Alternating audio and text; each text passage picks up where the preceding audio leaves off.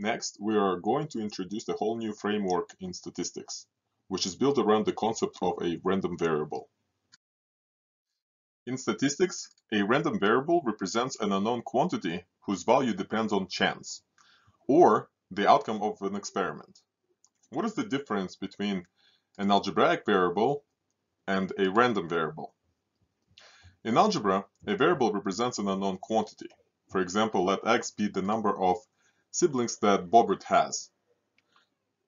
We do not know x, but we can definitely find out by asking Bobbert or by setting up and solving an equation. Therefore, x is an example of an algebraic variable. On the other hand, in statistics, a random variable is an unknown quantity whose value depends on chance or the outcome of some experiment. For example, let x be the number of siblings of a randomly selected person in the class. We do not know x until the person is randomly selected. So here the experiment is selecting a person. Therefore, x is an example of a random variable. To distinguish between the random and algebraic variables, we're going to label the random variables with capital letters. Now it is important to distinguish between the events and random variables.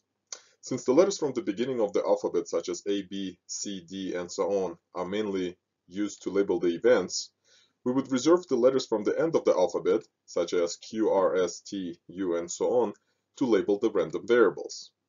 When making probability statements, do not confuse the notation that we use for events with the one that we use for random variables. For example, if A is an event and X is a random variable, the probability of A does make sense, but the probability of X doesn't. In order to make a probability statement about a random variable, one must create an event first.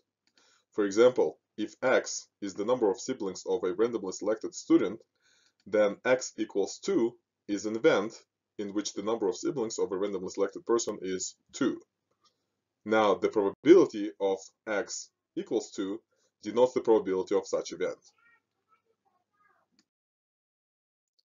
We're still going to perform the same experiments as before, but from now on we will keep an eye on the outcomes and events whose verbal descriptions can be quantified, as in the following examples. The product of the dice when 2 fair dice are rolled, the number of sixes when 4 fair dice are rolled, the number of cars in a randomly selected family, the household income of a randomly selected household, the lifetime of a randomly selected bulb, and many others. Note that we can use a random variable to denote the outcome of a roll of a die. But the same cannot be done with the toss of a coin, because the outcome of the experiment is not a number. However, if we assign 0 to heads and 1 to tails, or any other combination of numbers, then we can introduce a random variable to represent the result of a toss of a coin. Since we are dealing with quantities, there are two types of random variables: discrete and continuous. A discrete random variable is a random variable whose all possible values can be listed. A continuous random variable is a random variable whose all possible values form an interval.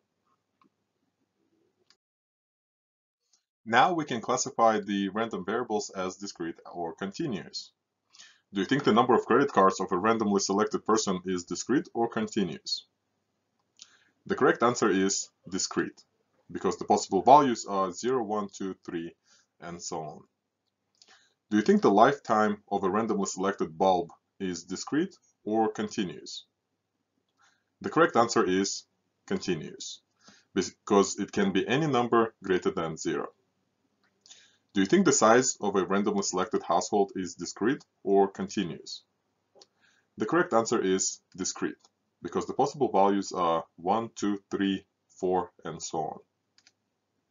Do you think the monthly income of a randomly selected household is discrete or continuous? The correct answer is continuous, because it can be any number greater than 0. Now that we introduced the concept of a random variable, we will focus on the properties and applications of discrete and continuous random variables in this exact order.